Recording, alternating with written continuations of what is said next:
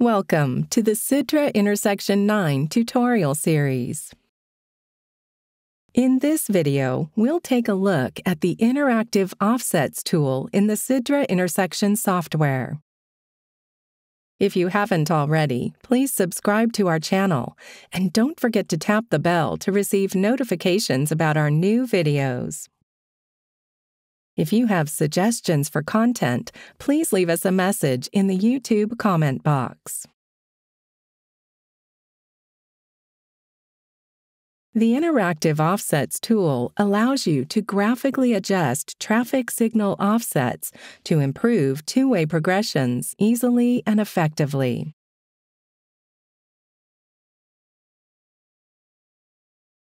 Under the Network tab of the user interface, you will see your existing networks and routes in the Networks section of the project pane. Routes with coordinated signals are shown with a symbol next to the route name. We strongly recommend cloning your network before use of the Interactive Offsets tool, as this will affect your existing timing settings. Creating a clone will allow you to retain the original network timings and the resulting capacity and performance results. Applying the Interactive Offset tool to the cloned network will enable you to assess the effect of offset adjustments using output comparison reports. Select the network you wish to work with in the project pane. And in the Network Setup section of the command ribbon, click Clone Network with Sites. Use the right-click menu or the Process command in the ribbon to process the cloned network. When you select a route under a network, the Route Input section will become available in the project pane.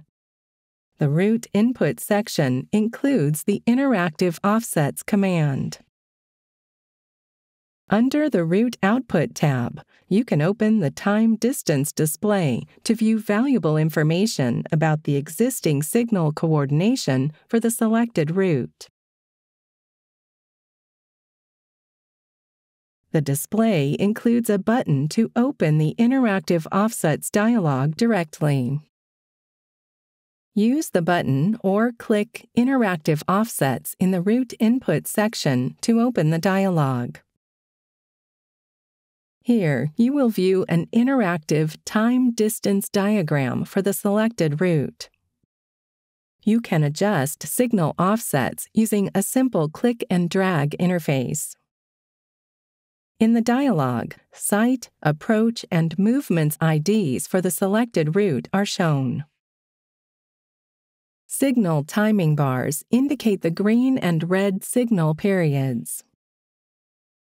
As seen in the legend, traffic in the main route direction is shown with a green band. The traffic in the reverse route direction is shown in blue.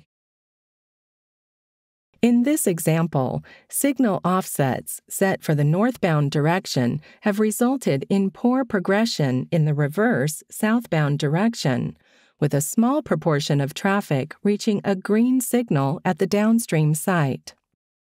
Let's use the Interactive Offsets dialog to adjust the signal offsets along the southbound route to achieve improved two-way traffic progressions. The signal timing bars surrounded with orange boxes indicate movements that may have their offsets changed. Click anywhere inside the box and drag to the left or right to change the offset of the associated site or CCG. Once you have made your desired changes, use the OK button to save the adjustments, or click Process Network. The results of adjustments made using the Interactive Offsets function are saved as user offset values. These can be viewed by opening the Network Timing dialog in the Network Input section of the project pane. The user offset values are shown in the Signal Coordination table. Various network output and route output reports and displays can be opened to assess the effectiveness of the offset adjustments made.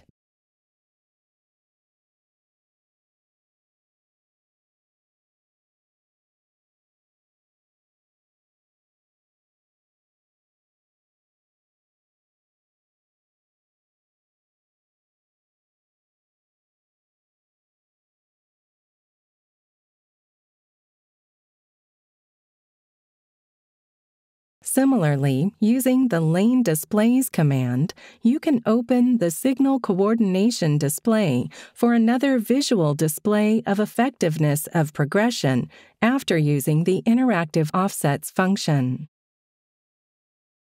A detailed route output comparison report can be generated under the Tools tab.